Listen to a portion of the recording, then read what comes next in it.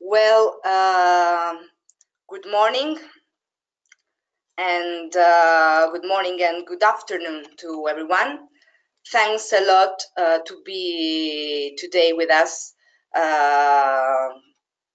to follow this important session. I'm Alessia Rogai, and I'm the Knowledge Management and Learning Coordinator of the project Bridge the Gap. For those who didn't attend the last sessions and therefore maybe know not a lot about the project Bridge the Gap, Bridge the Gap is a European initiative coordinated by FIAP, the International Ibero-American Foundation for Administration Public Policies, in partnership with 3 European agencies for development and cooperation, the Spanish, the Italian, and the Austrian, and 2 international NGOs, the European Disability Forum and the International Disability and Development Consortium. The initiative aims to contribute to the socio-economic inclusion, equality, and non-discrimination of persons with disability through a more inclusive and accountable institution and policies. In the framework of the knowledge management strategy developed within the project, we build a webinar-based training cycle to gradually explore the different cross-cutting issues taken into consideration by the project action. The webinars are prepared and conducted by global and field experts selected by Bridge the Gap. The sessions are prepared to be as much as possible interactive, replicable, and shareable. Already existing tools, documents, and networks are mobilized. Each webinar is conducted in English, in French, and in Spanish in separate sessions. The first session of this training cycle was an introduction about the UN Convention on the Rights of Persons with Disability, also its principle and structure. The second, last month, was about the Sustainable Development Goals. And for those who missed them, you can find the videos and the first and the second webinar together with the transcription and the learning materials on our project website, on the Facebook and Twitter pages, and also on our YouTube channel. I put the link of the website and our social networks here in the chat box.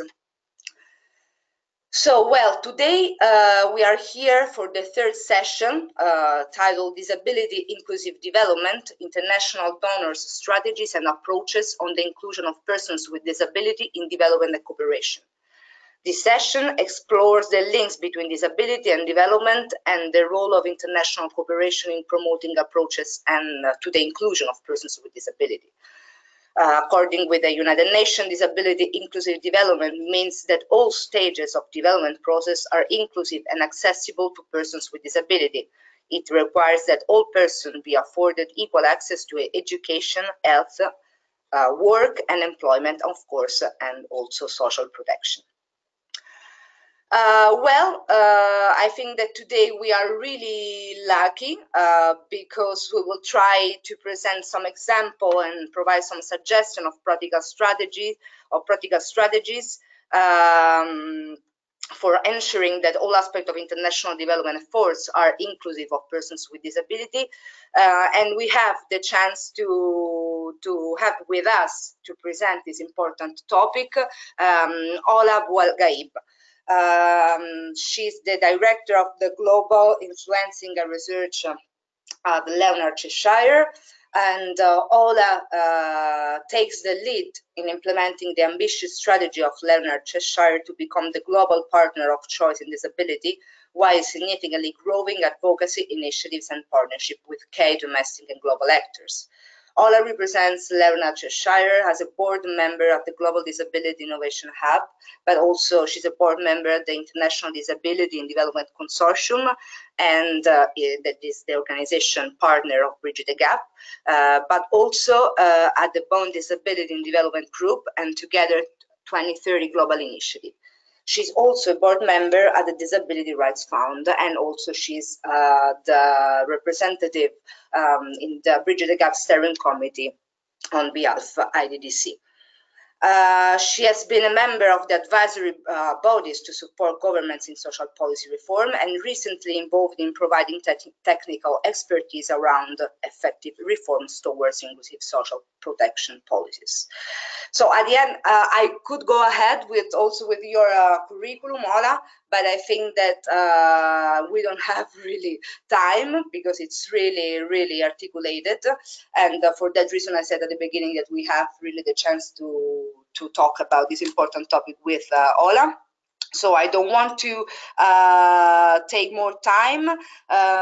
Just give you a couple of technical tips that the webinar is live captioned and the link to follow the live captioning is here in the chat box. And I give the floor to Ola. Thanks to everybody. Thanks to Ola. You can start. Thank you, Alicia. Thank you, everybody, for showing interest to join the discussion today. As you know all, it is a very timely discussion between all interested actors of answering the question which we will try today to debate around. Is it answered yet? And if not, why? And what needs to be done around it? Is the issue about how to reach a more disability inclusive development interventions in our countries, and what is missing from that agenda that is still, unfortunately, in many countries, leaving many persons with disabilities out of any discussion or benefit from existing international development cooperation. So the questions we will be looking at today, and please for the audience, if you have any questions to me, maybe you can keep a note of them and we can discuss them at the last part of the session when we open the floor for you to explore any points you want to raise or any clarifications you need around the points I will discuss. So coming back to the questions, I will be presenting to you some answers or as I said, more debating around is how is disability inclusive development articulated within the Convention on Rights of Persons with Disabilities? Are there enough strategies, resources, collaboration since then on disability that can be seen enough to address the issues and needs and rights of persons with disabilities more globally? And what needs to be done at national and global level between the different actors, and I mean donors, governments, civil society, disability organizations, everybody who needs to be involved, civil society on a wide spectrum, what needs to be happening now to make the realities of persons with disabilities in their countries equal to their non-disabled peers. To start with the discussion, I would like first to raise the question around what do we mean by development? Because we say disability inclusive development, and I think before starting to discuss the challenges around defining disability, we need to frame the issue around development in general. Development definitions vary, but one of them is very clear and we need to focus on, which looks at development not purely from an economic phenomenon, but rather more as a multidimensional process, involving reorganization, reorientation of the entire economic and social system to ensure equality for all populations living in certain contexts. And this is very key for us to consider when we want to negotiate and argue for disability to be well mainstreamed, well articulated within development interventions, is to have that lens in mind, that we are not only talking about financing, we will be talking about financing, but it is really that wider spectrum that needs to be inclusive, that needs to change to make those realities happen in a way that we want it to be for persons with disabilities. So again, discussions around development usually looks at ensuring equality of income and equality of access to basic services to all citizens. It ensures that whatever is in place in terms of institutions, structures, strategies, is ensuring respect of human rights, respect of dignity, supporting individuals' self-esteem. And again, when we discuss disability later, we will see that there are still issues around this as well. The third is about increasing people's freedoms to choose. And again, the freedom to choose is a huge challenge for persons with disabilities until now, unfortunately, in many countries, even in the developing world. So if I want to ensure people with disabilities freedom to choose, I have to ensure the availability of choices to them. And that's something, again, of a challenge which we also raise.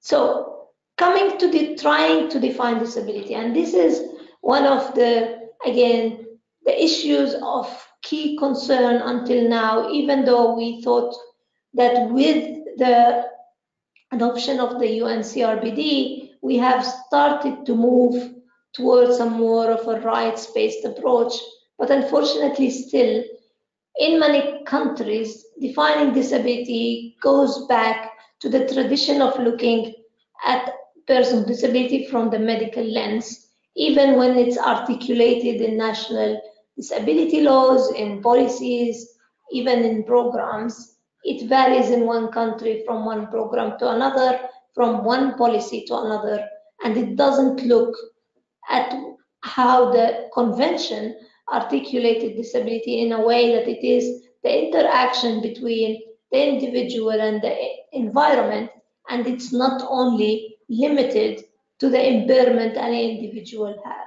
And this is again one of the barriers. So when we combine the discussion between disability and development, and we want those two together to be really working towards more inclusive approaches, we have to keep up in mind, again, this history, this inheritance about viewing disability from that narrow lens that looked at medical and charity approach. And again, that still thousands and thousands of people with disabilities are paying a price at country level of how is that translated into commitments, into programs. We know for a fact that in 2011, maybe that was more confirmed, but it was the case before. We are not talking, when we talk about disability, we're not talking about hundreds, we're talking about around 600 million, 650 million persons with disabilities, which is around 10% of the global population. That was confirmed in the Global Disability Report that was issued by WHO and the World Bank. And again, coming back to the narrow definition of disability, unfortunately, because many countries have that narrow definition, we still see percentages not coming up higher than 2 to 3%. So for government officials, for donors, coming back to why are we still struggling, if it's only seen as a 2% of the population, it is not the same if I am looking at 15% of the population. So that is one of the challenges and the causes of why disability hasn't yet been a predominant topic on the disability and development agenda, and pushing for more equality of access, equality of allocation, equality of impact. And that's why many people with disabilities are still, unfortunately, left behind. What we know for a fact that we have a lot of opportunities. It started with the UNCRPD 11 years ago, when the convention came and confirmed this paradigm shift. And it didn't just confirm the rights of persons with disabilities as equal to others. So it didn't come up, as we know, with new rights. It just stated disability rights is human rights.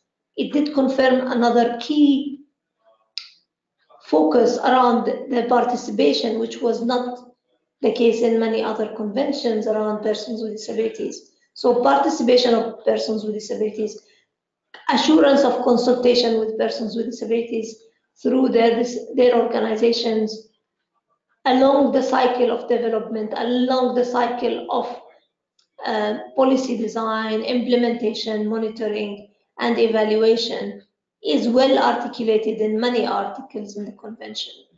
So that is an opportunity that have promoted some progress in many countries that have ratified the convention, but I would still argue it is not in the right level where we were expecting it to be. So in terms of achievement, we have 178 countries that ratified the convention. It's a great achievement, but the progress in those countries of making the right changes, not just in the articulation of narratives, but more concretely around changing programs, changing finances to be more inclusive, changing attitudinal barriers, changing infrastructure barriers.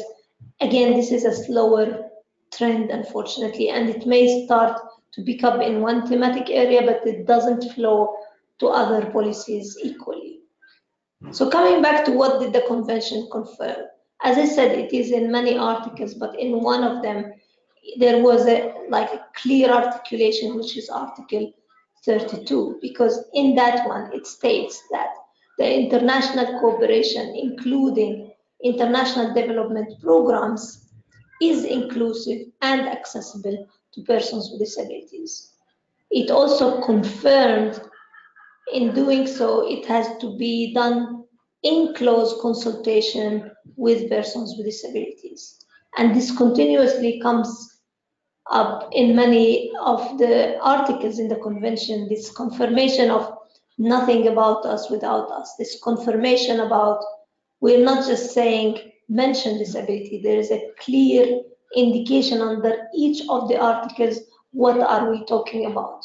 So if there is an explicit intention to include disability in any development interventions, the convention can certainly be a starting point.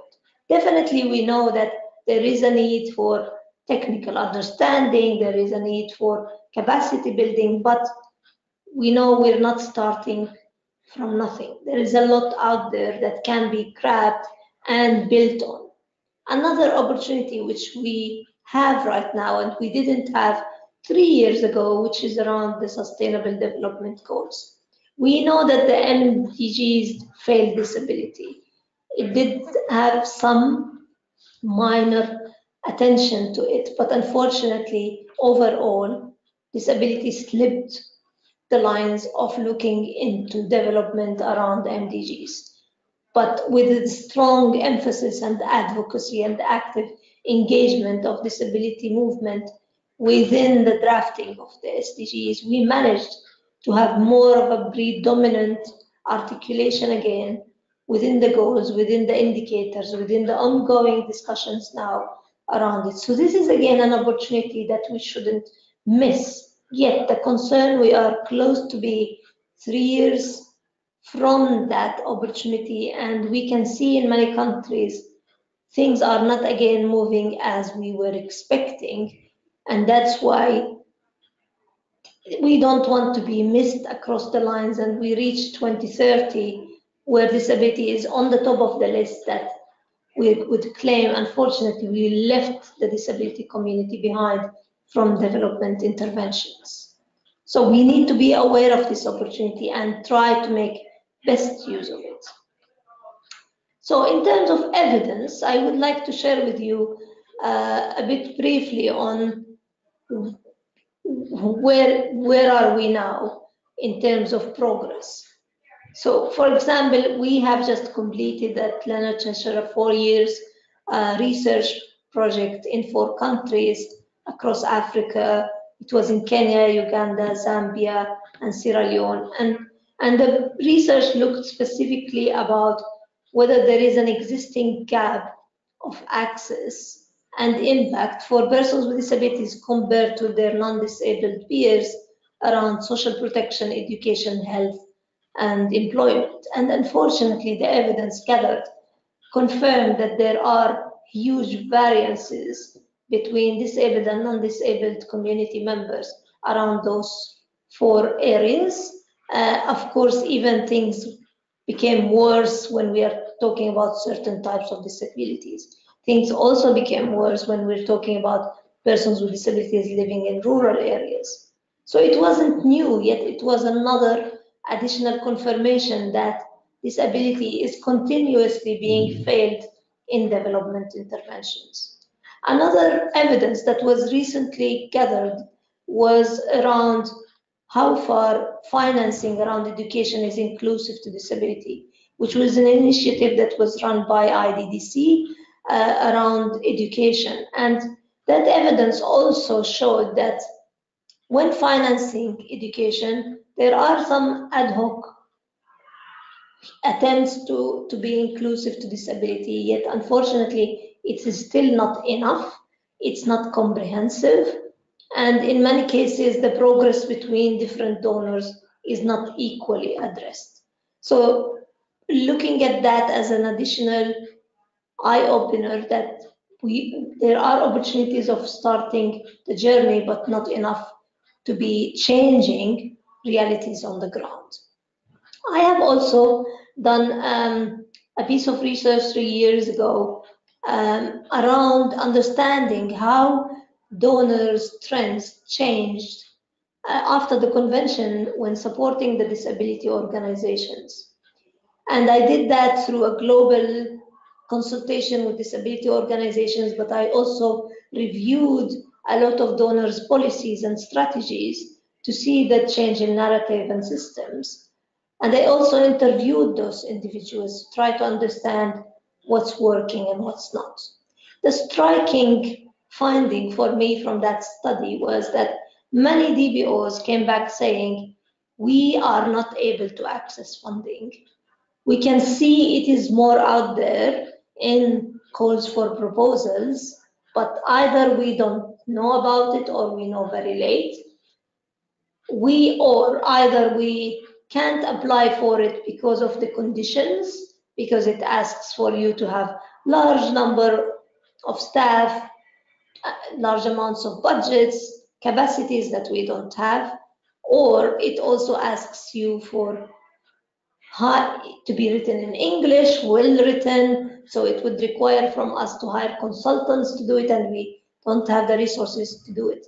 So it was very interesting to be engaging with the DBOs around this, because it was an eye-opener that, yes, maybe things to the outside world seem to be looking okay, but actually from the other side, things are still failing for disability organizations to pick up the momentum and to be equal actors and counterparts, to have the capacities to voice when things are going wrong and have the capacities to engage equally. They also voiced around the challenges for reporting mechanisms for those donors.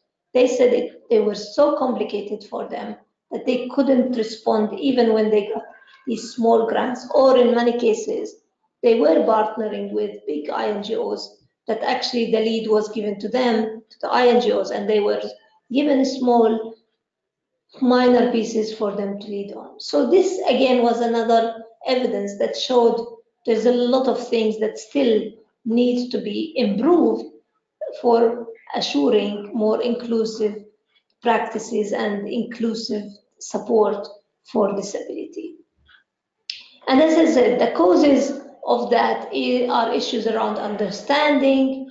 So the understanding of this twin track approach to disability and development, which was discussed in I think it started in late 90s, of saying disability, for development to be inclusive to disability, it has to look at 2 streams of work. So ensuring that disability is well mainstreamed across all interventions, but also have in mind to put them on equal basis with others. There has to be still more of a targeted disability specific programs that may look at empowerment programs, that may look at disability specific services that needs to be given to certain types of disabilities, like issues like support services like personal assistant, sign language interpreter, etc.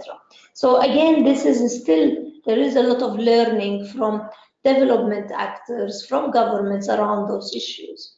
There is the issue of financing, coming back to that. So there are huge discussions globally now about financing for development. I know disabilities players, and specifically the disability movement, is trying to voice around that space. But again, more efforts needs to be done around this, because A, we need the understanding, B, we need the political commitment, but C, we need the money for it. And without that three triangle, it will not work for us to ensure more inclusion and disability. And I feel on this aspect, there is a lot of learning that needs to be generated from the gender movement, because mainstreaming gender perspectives in development took a lot of time, but eventually, I know we haven't achieved what was the ambition many years ago, but still, there is huge success in many countries around different areas. And the only reason behind that, because it looked at gender more as a comprehensive approach that needs to be addressed across all the lines of thinking around development, starting from even at government level, from legislations, policies, programs, looking at consultation levels, looking at monitoring, looking at engagement in political spaces. So without all that comprehensive view, I don't think that gender mainstreaming would have succeeded as it is right now. Other issues that are also disability specific, which we need to keep in mind if we want to start thinking to move forward in our thinking around ensuring more inclusive practices, is the issue of non-discrimination. Because non-discrimination, of course, relates to everybody beyond disability, but on disability specific, we have even seen that many development practices may discriminate against certain types of disabilities. So you may see a lot of programs, for example, in one country implemented supporting persons with physical disabilities, but you may not find equally the case for children with hearing impairment, or children with learning difficulties or intellectual disabilities. So again, the anti-discrimination policies in countries needs to look into equality of interventions between disabled and non-disabled, but also equally within the disability community. It has to look about gender equality, because we know that intersectionality between gender and disability is an additional barrier. We know that when it comes to certain disabilities, there is an additional attitudinal barriers as well, and community and stigma barriers around it. So for me, the non-discrimination acts are very key to start with, not just in national policies, but also in development interventions and in practices, even around financing, monitoring, etc.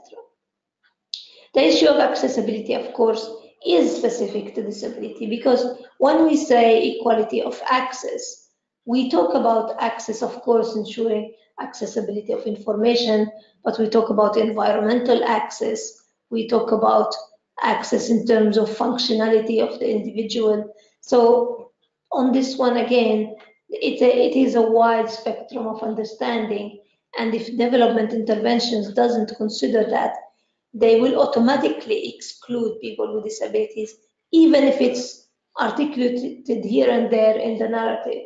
So I give an example. If I am saying I want to mainstream persons with disabilities in this massive program about inclusive education, but if in my finances I haven't allocated specific budgets to support children with disabilities in their additional cost to reach schools because they need accessible public transport, I immediately excluded them from the program. And there are many examples like this where we have to have this informed thinking about designing our development interventions that would look in this comprehensive manner. Another key thing which I touched upon earlier, but I would like to come back to, is the issue of participation. Engaging with people with disabilities, engaging with parents' organizations, engaging with disability organizations is very crucial. And I'm talking here about national organizations, local organizations that are really fully engaged, fully aware about the issues, and should be leading the discussions when talking about development and disability. They should be around the table, and meaningful participation means not just bringing them in saying, oh, we want to consult with you because we have this program. It should go much deeper of starting from the beginning, consulting with them what are the issues they think are of concern to them, designing our development interventions in a way that addresses those issues, and continuously partner and collaborate with them during the implementation in a way that ensures we are responsive to those needs we have made commitment around. And this ties so much up with the monitoring mechanisms. Coming back to the convention, the CRPD was very articulate around Article 33 of saying national monitoring mechanisms needs to be in place and needs to be inclusive. And it looks at different structures like the one about this focal point and coordination mechanism within the government settings. And on that one, there was again the confirmation that persons with disabilities through their organizations need to be a key player.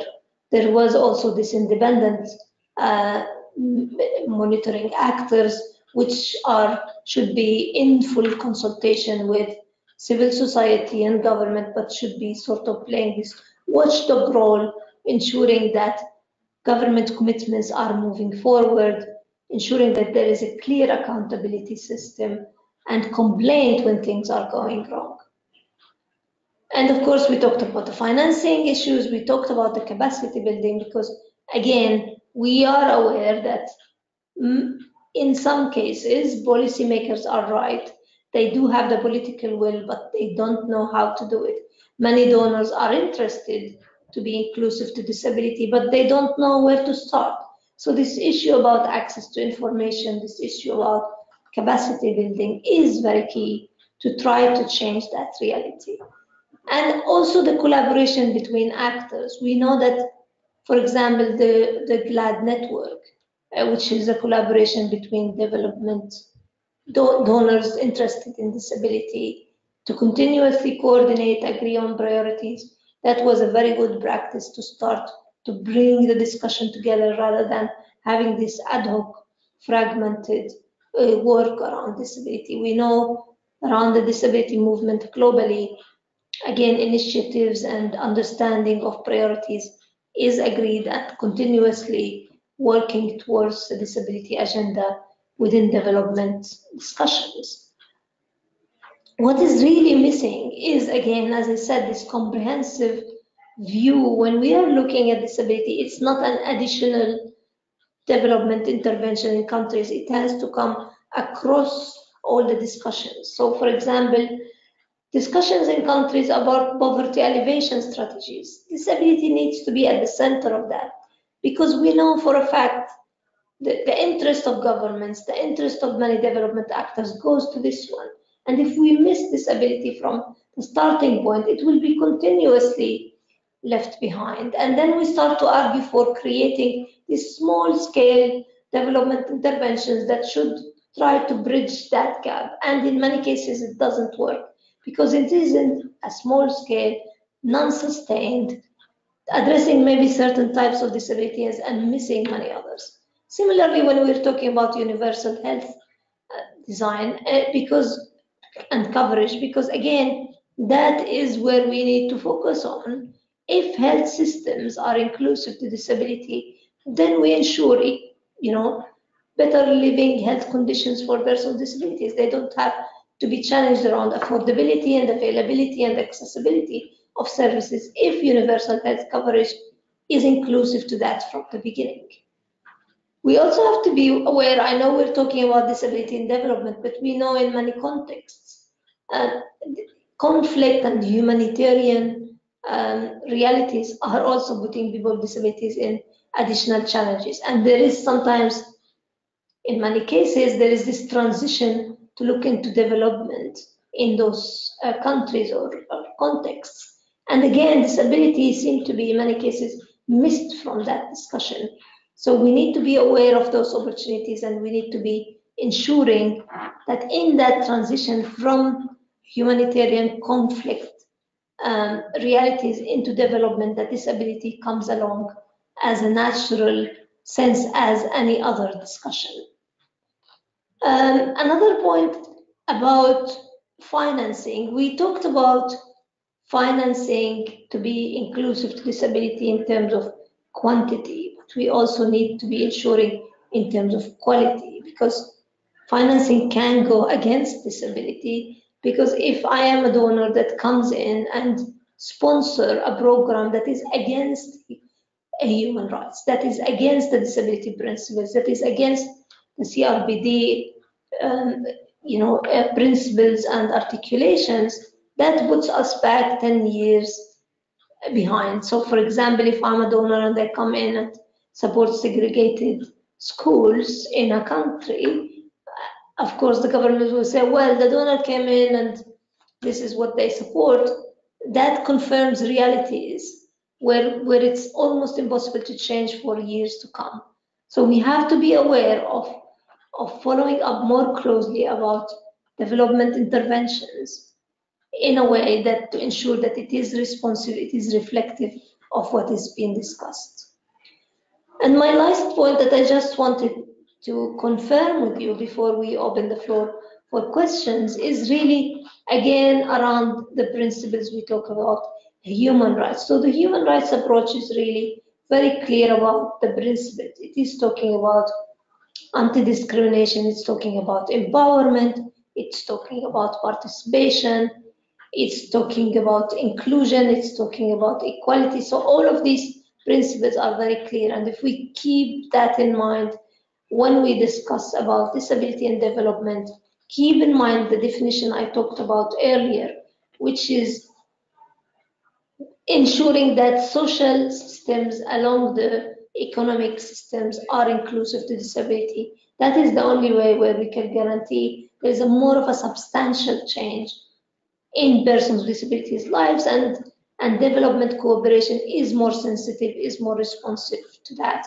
And by 2030, we will be celebrating rather than criticizing the fact that people with disabilities are out of the system. Thank you very much.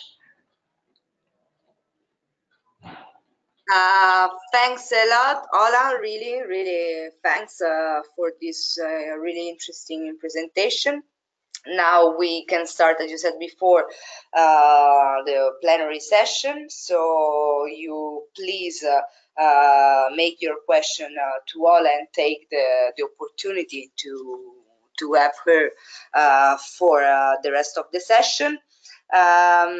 You can text your question in the chat box. And I will read them one by one, or you can just raise your hands and I will give you directly the floor to make your question to Ola. So I can see that there are already some questions.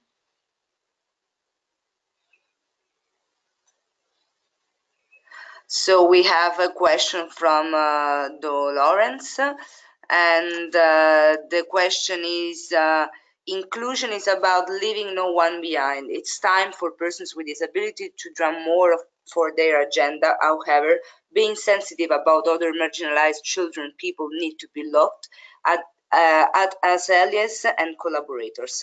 Any comments? Just so it was a comment, so I give you the floor again, Ola. So.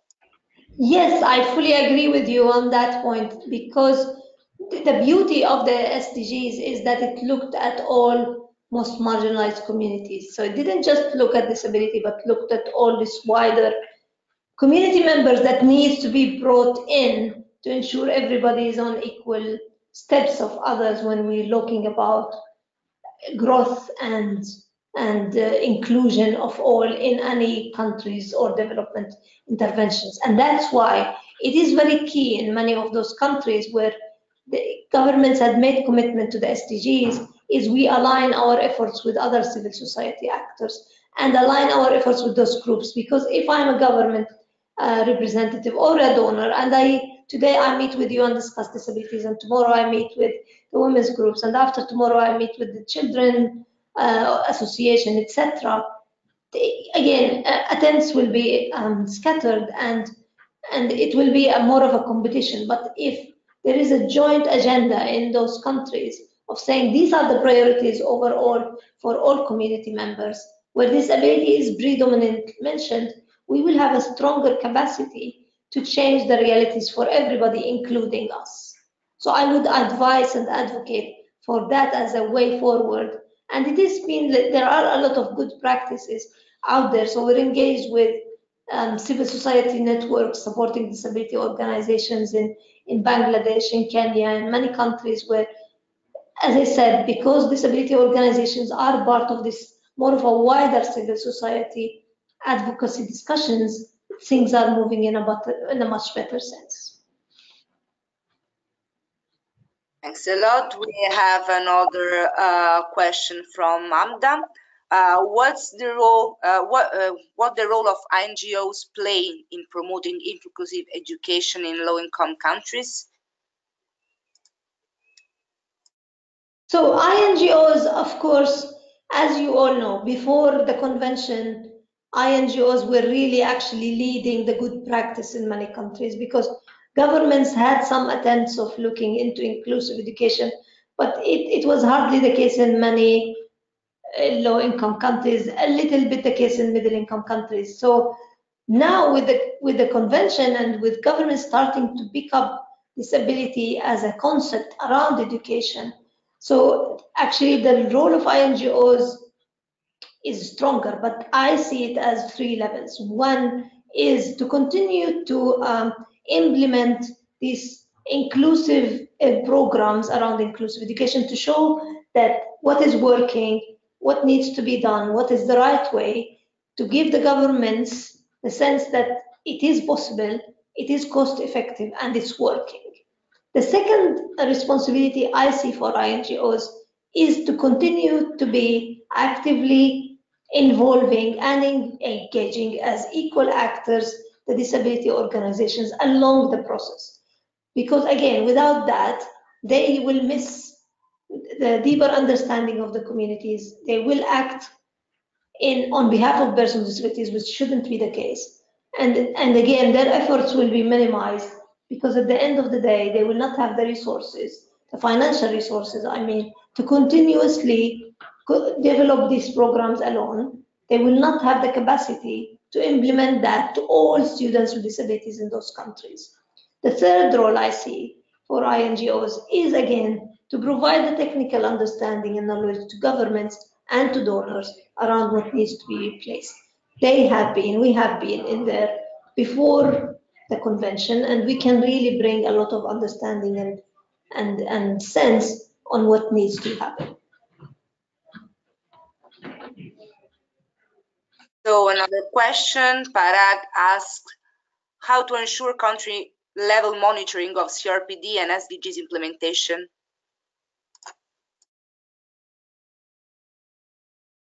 So that's a challenge, because again, from practice, so I was involved in a research we've done last year to try to understand this specifically, and I will share with Alicia the findings of that. In few countries we worked with DBOs very closely to try to understand how DBOs are involved in the existing national monitoring systems around SDGs, but also to understand how are they involved in their countries around the CRPD monitoring systems. What we found is that both systems don't speak to each other. So CRPD monitoring is alone, SDG monitoring is alone, and nobody is talking to each other. So that on its own is a problem.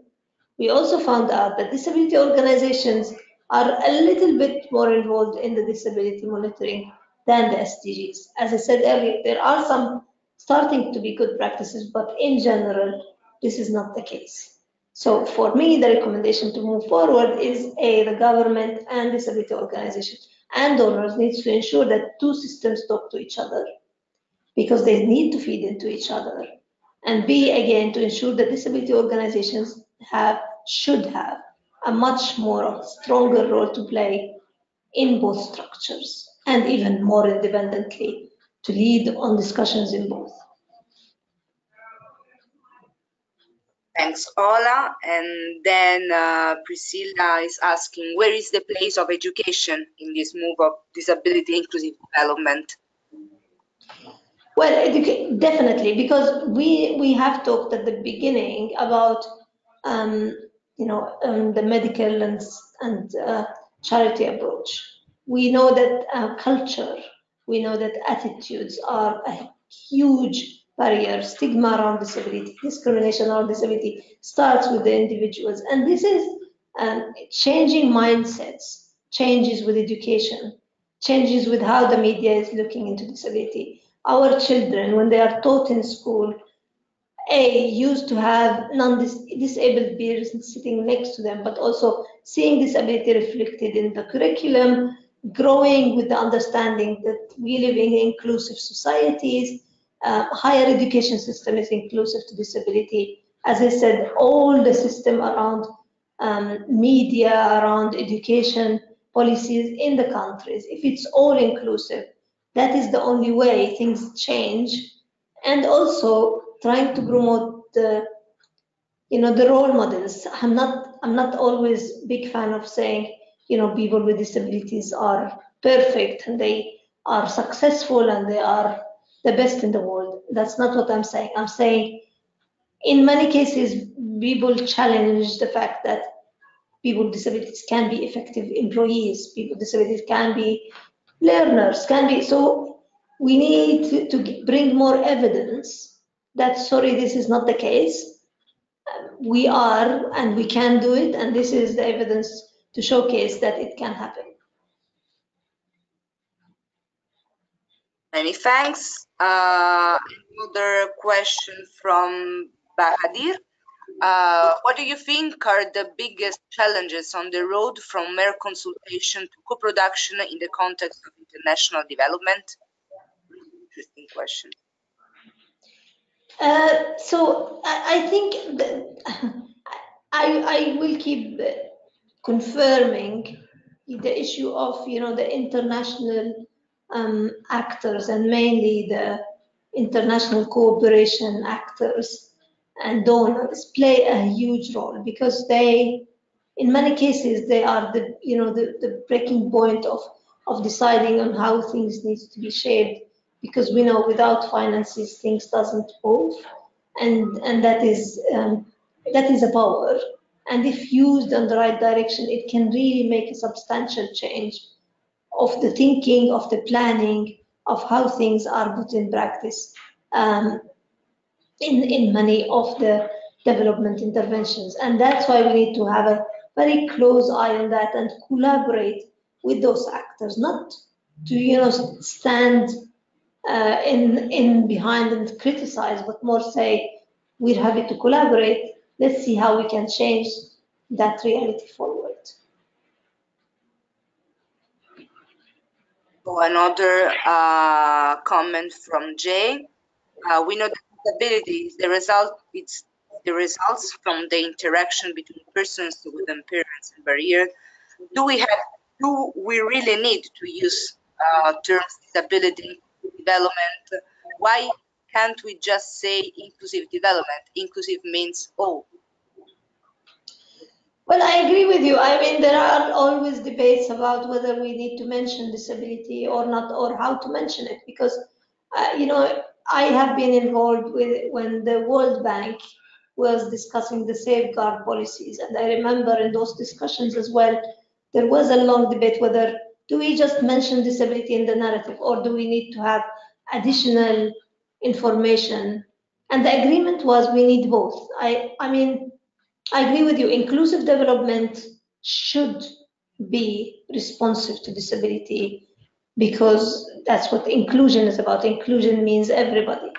Yet, because we're seeing that things are still not moving, even though there are all these nice frameworks, all these, we need to continuously come in and say, for disability, inclusive development is for everybody, but for disability, this is what we are talking about, because we know it is a bit different from gender, because on gender we're talking about things maybe are a bit more clear. We're talking about male and female, and we're talking about equality around that.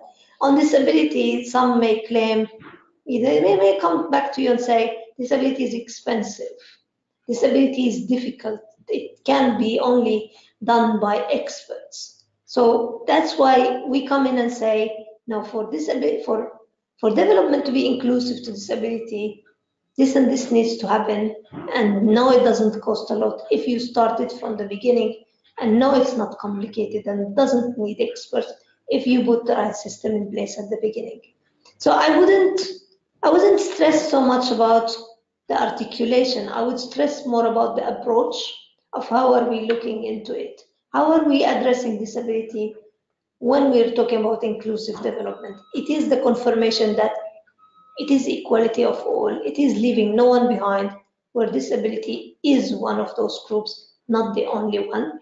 But for disability to be inclusive, we need A and B and C, because without that, you can just mention it, of course, but in practice, we will be excluded.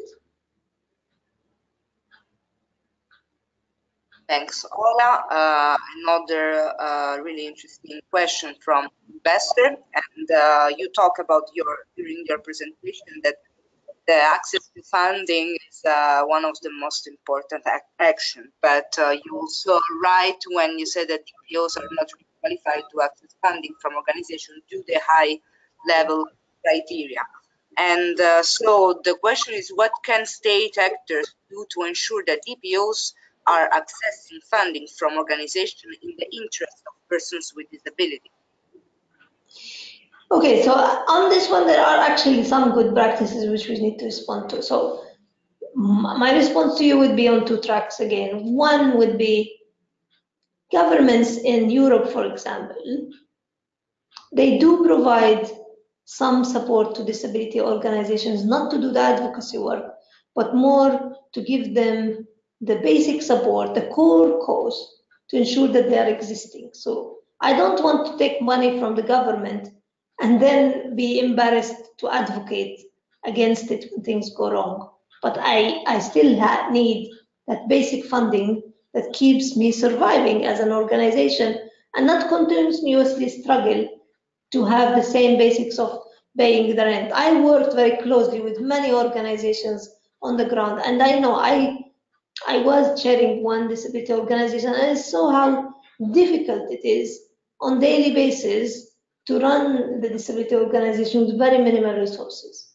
So there has to be this core funding, whether it's government, whether it's private sector, whether it's collaboration between donors, it has to be in place. Now this doesn't exist. In many countries, many disability organizations are either run by the board because of there are no money for the board to bring more staff, or they are fully dependent on projects. So when the project ends, they stop working when another project comes in. So it's not directed around their own strategies. It's more about who's in the field, who are the INGOs running programs, and then, so today I'm doing education because this INGO has a program and they're supporting it. Tomorrow I'm doing employment because this INGO has a program and they have some support for me. This is not the way it should be. It should be the other way around. It should be disability organizations having this basic funding, having their own strategies based on their realities, their members' realities, and then they choose where to work and how, based on how they see it happening. So this is the most important one. The other one is coming on the responsibility of the donors, because of course, there is a need for financing bigger programs with millions, but there is a need for these small-scale programs that needs to come directly to disability organizations with little requirement, with flexibility around accountability. About monitoring and evaluation, but it's very simplified in a way that they can respond to that. And there is, again, coming back to the learning from the gender movement, there was a lot of and still existing funding initiatives. The Disability Rights Fund is one example of that, where they also started with the convention providing these small grants. Other NGOs have some examples as well, but it's not enough. It's not responding to the global need, and that's why donors need to create their own mechanisms as well at country level to respond to that. So if I'm a development actor and I have, I don't know, funding to disability, which is 20 million, at least, I don't know, 10% of it needs to be allocated for disability organizations with a smaller scale funding, with a simplified system, with proper access to information and support for people to respond to it. Thanks, Ola. Another question from Jay.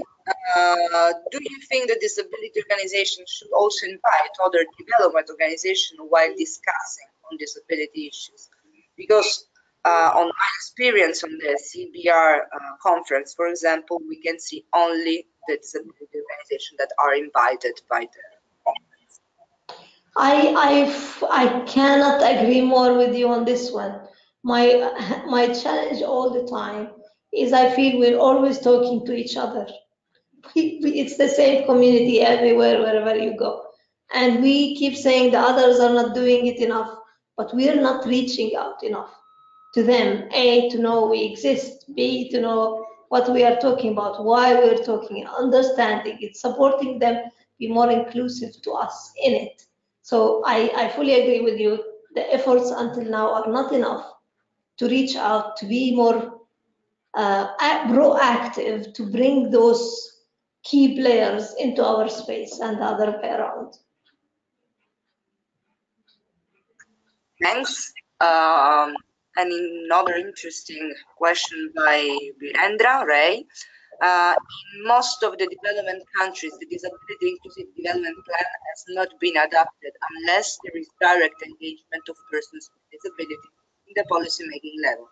So my question is, she said, how can people with disability can make intervention for their political participation so that the disability issues can be heard while drafting the policy? Yes, I understand fully the challenge because, as I said, I don't think anyone will argue with the fact, yes, people with disabilities, yes, disability organizations need to be brought in, consulted, for example, in any drafting on anything related to communities. So it's not just about disability. So let's assume the government is doing a reform around gender policy, or they're doing a reform about social insurance. If disability miss that discussion, the whole system, when it's built, it will miss disability specific issues. The challenge always is the know-how, the knowledge that this consultation is happening. I've seen in many countries, disability organizations either know after the adoption of that law or at the very final stage where even voicing is too late. So again, this is where the link up to other national setups, networks, is so important because in advocacy work, as you all know, I'm sure everybody in the call, our experience around advocacy is the moment of knowing about what's going on, engaging at the right moment, but also having the right people to go and engage, because even if I am a disability organization, I know that within our group there may be stronger people in terms of, either negotiating or knowing the technicalities of things. You need to send the right person to the meeting. You need to know about it, send the right person, and once you spot there is a challenge or an opportunity, gather efforts with other disability organizations, other civil society. Don't act alone, because that's not going to be enough. For governments to pay attention, and we have seen that from other social movements, it has to be a joint effort. If you gather the efforts continuously, don't stop, don't give up. Use the media, use your networks, others' networks, and that is the only way to continuously. You may fail once, but you will for sure succeed in the future. And it is learning by doing, but it is the only way of grasping this politics around policy design, politics around reform, because as I said, it is the right moment knowing about it, it's engaging with the right people, and it's voicing when you need to do it.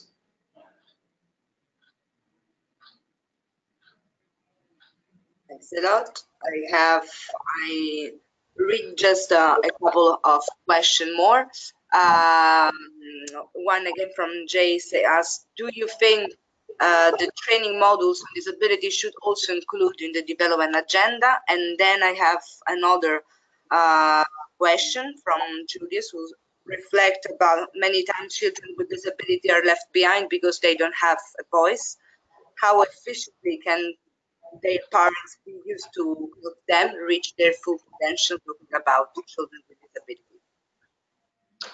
Thank you. So on the first point, of course, I mean, what I mentioned earlier about the capacity building and the training. Training is not enough. I'm not against training, but I think it's a starting point. So definitely providing training and capacity building, understanding disability, understanding the principles of it, understanding what the convention. I'm sure even you on the call, you have read the convention, but each time you read it, you will learn something new. So the articles are really explicit. And the more we interpret them, the more you take time to take them into practice, the better it is. And that's something we need to do with other actors we believe are crucial to help us, to work with us, to change that. So I would say start with training, but don't stop there, because that's not the end of the story. You need to continuously engage with those actors. That's how they will learn. They will learn more from engaging with you than just a few days of training or a toolkit or a report. The second point, which speaks to the first one, is yes, even if you are not involved, you need to bring people in. Go and organize meetings with those actors. Introduce yourself.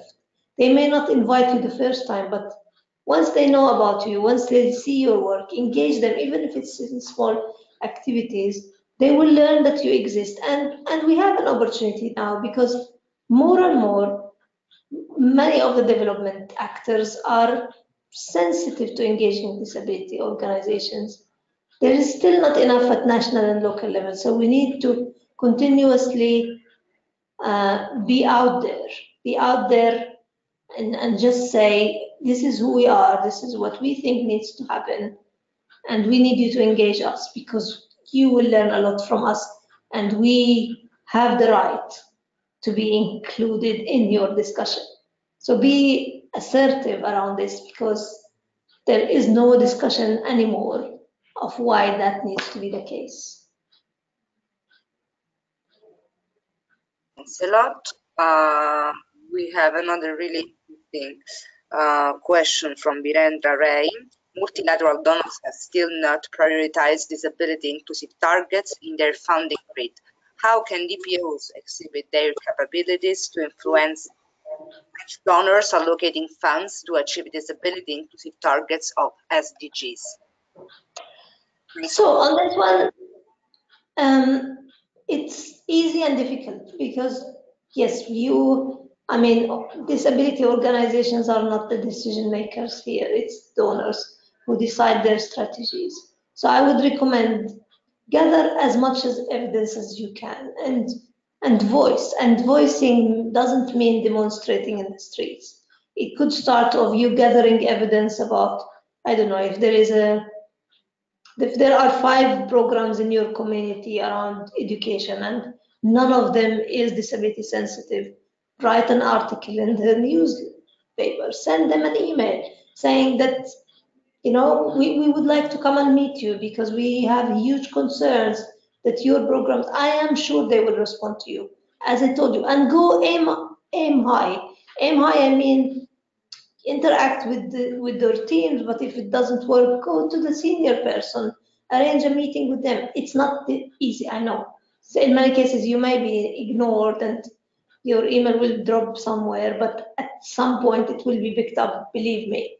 So you need to constantly voice when you feel things are going wrong, gather the evidence, always gather evidence. So I know we're talking now, somebody could come and challenge me and say, no, all what you're saying is nonsense, it's not true, we have supported 5 years ago this, But if I have the evidence and tell him, no, in 2017, in 2016, you invested 6 million in education, you only supported a program with $50,000. He can't counter argue that if this is the fact. So do your homework. When you do it right, you will change and you will see.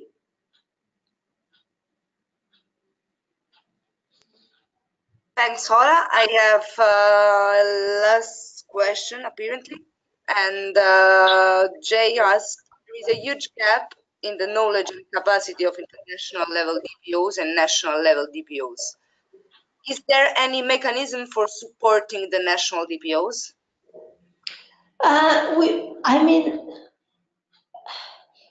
Of course, I would advise you in your country because it varies from one country to another. I know it's very challenging, but it is your right to say, we need the support. So I would start, I don't know which country you're in, I would understand who are, for example, the development actors in your country. Like if there are donors, like, I don't know, I'm just saying names like European Commission, DFAT, the Norwegians, all of those actors are engaged globally around disability. I would go and meet them and say, the convention says this, the SDGs say this, everybody says disability organizations need to be involved. We need your support. We need your support because we're lacking funding. We need to develop our strategies. We need better capacity building. We need more resources. So as I said, you need to constantly reach out and also seek the support from the regional networks on disability. Like in Africa, it's African Disability Forum, the Asian Disability Forum. If you fail, maybe try to reach out to IDA, International Disability Alliance. So now the network of disability is very well known. It's not like 10 years ago where, I don't know, a DBO in Uganda is really completely disconnected on what's going on. Now it's much easier. So make the attempts, and if it doesn't work at national level, try to reach out to networks beyond that, because it is the same actors everywhere. So I'm sure with time things will change, but the progress in each country will differ.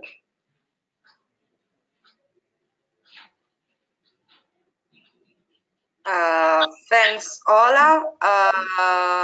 We have just 2 more questions, and that I will read together. The first one is from Teresa.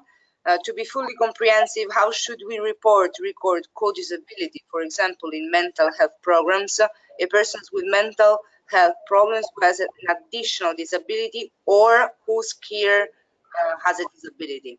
And also Sylvester is asking about hearing impairments. So what can you recommend to have hearing impairment persons feel more inclusive, because they always feel more exclusive due to the fact that they are challenged with the sign language interpretation, for example? Okay, thank you. So the first question, in terms of classification of disability, which I think your question was around that, it speaks to my discussion early on about the challenges of defining disability at country level.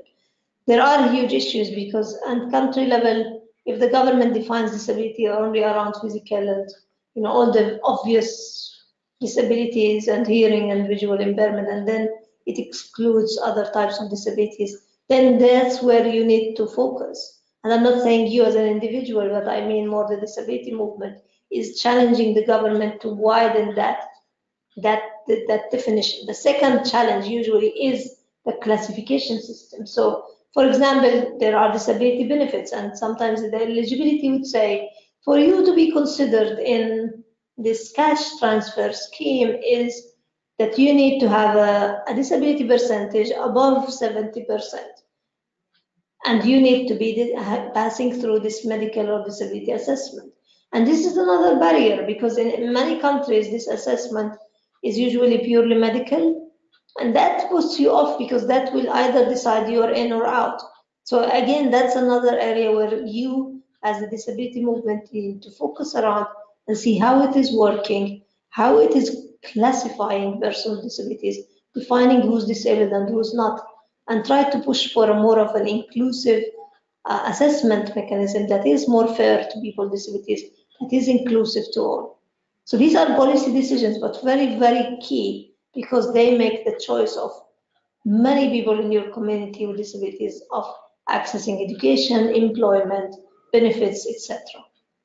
So on the question about the inclusion of all persons with disabilities and specifically around persons with hearing impairments, I hear you. I fully understand that, you know, with sign language interpretation, it is a challenge to engage in community. It is a challenge to engage within the wider disability movement. So I would recommend, if there are disability organizations that are responsive, like sometimes there are deaf unions, or I would start there reaching out to them, being a member of those disability organizations. If there aren't, at least reach out to existing disability organizations in general and try to be engaging with them, because the more you are in with them, in the discussions they make, the more you're active, the better it is. In when they discuss disability issues with the government, with donors, you ensure that the community around persons with hearing impairments and the deaf community are also being addressed. So your needs, your rights are equally addressed to the community with physical disabilities, the communities with hearing impairments, etc. So this is my advice to you: be proactive, try to engage with civil society, but I know it's easier maybe at the beginning to engage more with the disability community advocacy groups, because that's your route of really, again, voicing, ensuring that yours and others within your community issues are addressed. Thanks a lot, Ola. We don't have any other question in the chat box, so I'm going to close the session. And first of all, thanks a lot, Ola, for dedicating your time to us today. And also, I would like to thank the whole audience. I really hope that today the session taught you something and clarify some doubts about these important topics. So, well, we arrive at the end of this third session about disability inclusive development, and just a couple of last things before leaving you. The webinar training cycle issues a certificate of attendance only to those whom will attend at least 75% of the webinar and respond to the satisfaction survey you will receive with the follow-up email. The 75% of the training course correspond to the 9 out of 12 webinars, and you will receive all this information also in the follow-up emails, together with the recordings of the webinar and the learning materials. The next session will take place after the summer break, so at the end of the September, and it will be about inclusive and accessible project cycle management. This session will try to prepare and increase the skills in the application of the K inclusion concept and tools in the project cycle management. We will give you more information about the fourth session of our webinar training cycle as soon as possible. I think at least at the end of June. Thanks a lot. Thanks all again. Thanks to everybody, and have a nice end of the day. I will keep you posted. Bye. Bye-bye.